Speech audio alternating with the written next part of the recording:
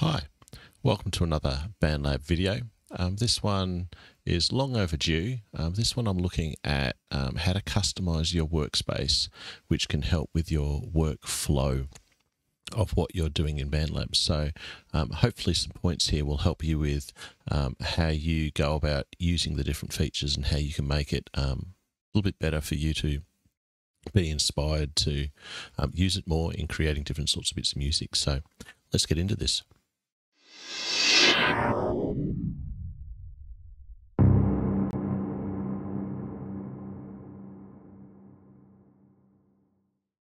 Okay, so here we are in the Bandlab mixer. So I've got a MIDI instrument track set up. And one of the first places I thought I'd check out would be the view settings. So let's zoom in over here to the view settings and have a look at what we can find here. So here we can change a few things. We've got snap to grid, we've got grid size settings we can have a look at. Let's go down to density. This one helps to sort of zoom in without it being a traditional zoom in. So at the moment I'm on compact and all the fonts around the screen are sort of minimized. And if I click on that, all the fonts get a little bit bigger. The screen just changes just a little bit. So depending on whether you're using a bigger monitor, this might be useful just to make it a bit bigger. You might be using a smaller monitor and you might want to have more of a compact sort of setting for that one. So that might be useful for some people. The next one is the themes. So the themes are great for just setting it up for you to be able to see everything nicely. At the moment, this is the dark theme, and which is a standard one which I've tended to get used to. But let's go to the opposite of that, to a light theme. And let's go back to that view. So now you can see everything's white. For me, it's a bit bright. If we take a step back, we go to classic. That's where the top toolbar sort of thing is in the darker color. Then if we go to the next one back, they've labeled that cookie. If I minimize that one out of the way, you can sort of see we've got the top cookie, the bottom cookie, and the white scented filling, you could say, of one of those luxurious cookies there. So it's always good to relate things to food. And the last one was the dark one, which I had there originally. So set it up for how you seem to see it best and want to be able to use it.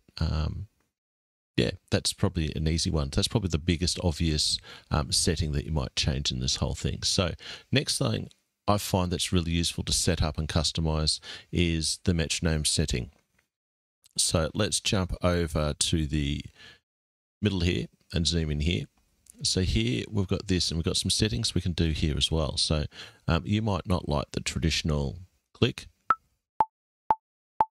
Okay, you might want to change it. They've got some really, really quirky cat noise.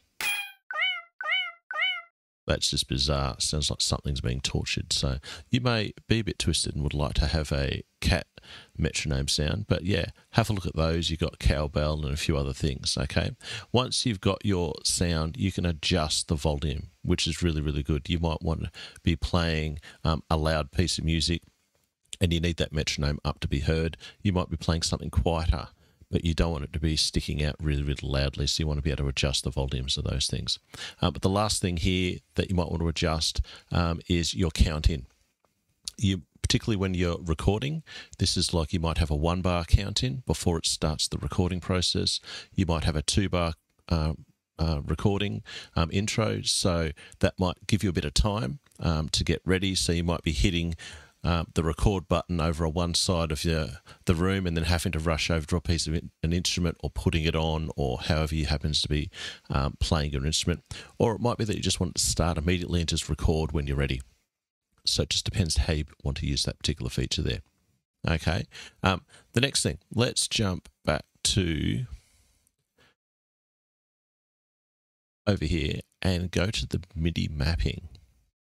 This one I find useful. So here I've got a keyboard set up and I'm going to map some of my controllers. So on my keyboard, I've got lights on this one, so I can adjust the volume on certain sounds on my keyboard. But this is also a keyboard that has MIDI functions, so these can adjust things. So you might have volume faders and things that you might want to adjust different things you might have a nano control device where you can got faders and buttons that you want to control different things.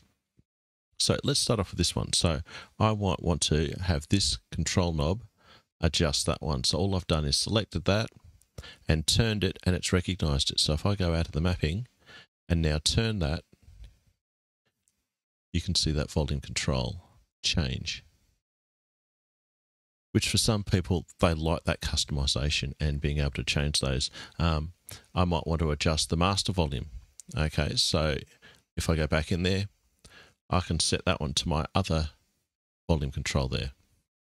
So that's recognized that, and I can adjust those. Okay, so depending on where you're on in this program, if I go into instruments, there's other things here you can do. If I go into the effects and bring up, oh, let's just pick one of these. Okay, and I've got these different sorts of effects that I can control and map to different devices. So if you want more to know about that, I think I've got a video to do with MIDI mapping and going into that a little bit deeper. But that's another area worth customizing in what you're wanting to do. While I'm here, this other thing, so I've got a keyboard set up, and I've now got this effects thing set up. But what happens if I start changing this? Okay, so this one, let's just play a sound. Okay, so that's filtered piano. If I go to large hall,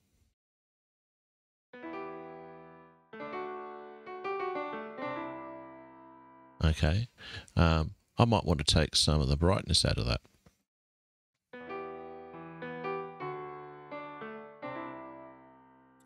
Might want to bring up the lows.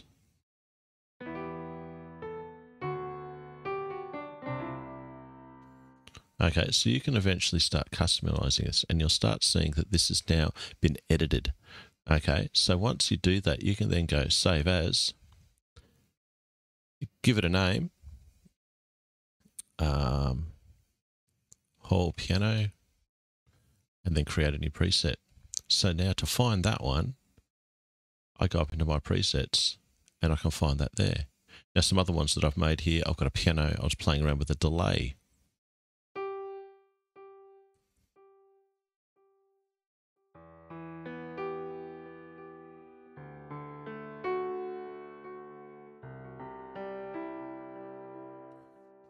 So that's a delay I've been playing around with. If I go to piano sound, what did I have on that one? Okay, I've got a few things I put on here.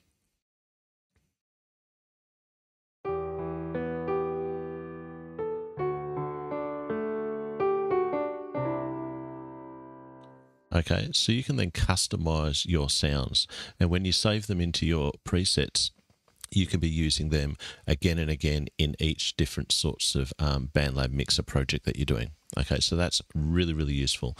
Whether it's piano sounds, guitar sounds, it could be voice presets, it could be other sorts of presets that you've saved in the effects area that you've been using in your workplace. The last thing I want to point it out is, so I've adjusted a few things here. I might have a piano track setup that I've done. I might have had a voice track that I've added. Let's just add in a voice track. A voice track that I've got that I really like. Now, if I then give that a name, what will I call it? Piano and voice. Call that, and then hit save. Can't save it yet. I've got to record something. Let's just record something in there. Okay, here's my piano and voice track.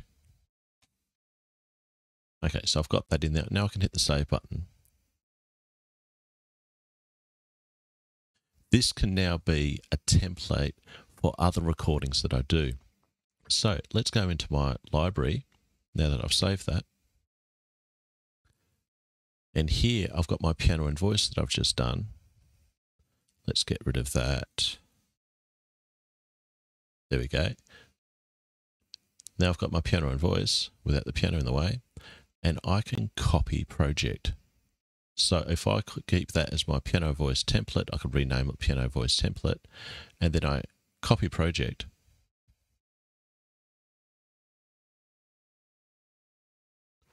That's been copied. Now I've got two of them. Now, if I go into that one,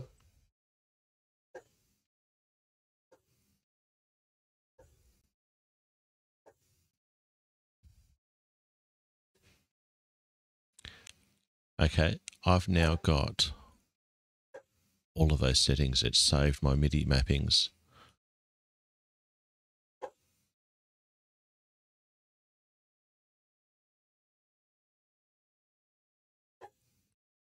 Computer's struggling.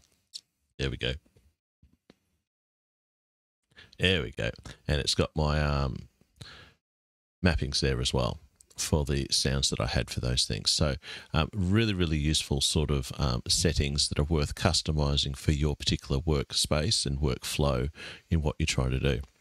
So just recapping, we've covered view settings where you can change the colorization and the space. There was the what was it called? Density, where you can change the sort of the font size relating to those sorts of things across your screen. We looked at the metronome. We looked at the MIDI mapping. We looked at the effects where you can customize and save those. And lastly, the idea of saving everything as like a workplace template that you'd leave in your personal area that you can just copy and duplicate to come back to those settings for multiple projects. So hopefully that's been helpful in helping you get set up with customizing your space and making it flow a bit better for your needs. Don't forget to hit the subscribe button, hit the like button, and give me some suggestions for any other videos that you may need some help with. Okay, catch you later.